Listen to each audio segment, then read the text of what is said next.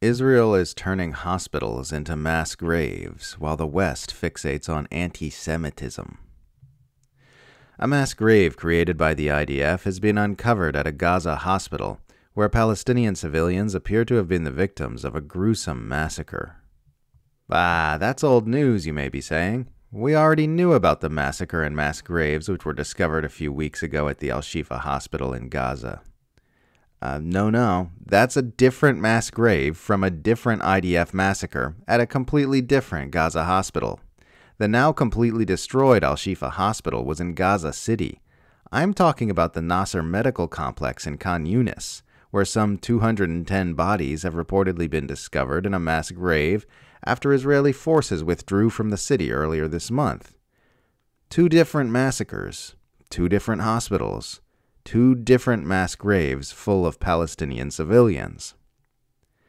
The IDF are just attacking hospitals and mowing down civilians and trying to bury the evidence of their crimes.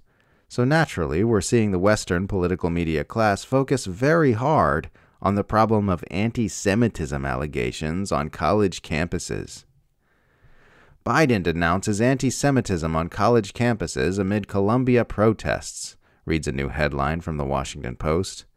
As protests continue at Columbia, some Jewish students feel targeted, the New York Times urgently warns us.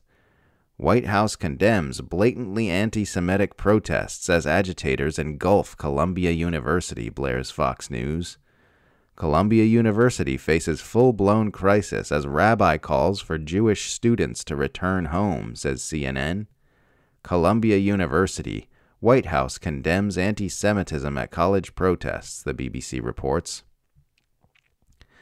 Getting far less attention than the fact that some Zionist university students are feeling uncomfortable feelings because other students say Palestinians are human beings is the fact that Israel is establishing a pattern of massacring civilians and burying them in mass graves outside hospitals in Gaza, or the fact that the IDF has been butchering children in Rafah, or the fact that the International Criminal Court is reportedly considering charging Benjamin Netanyahu and other Israeli officials for war crimes.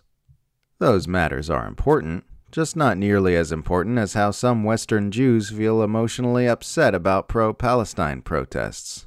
For that, the world must stop spinning on its axis until this extremely egregious problem has been addressed.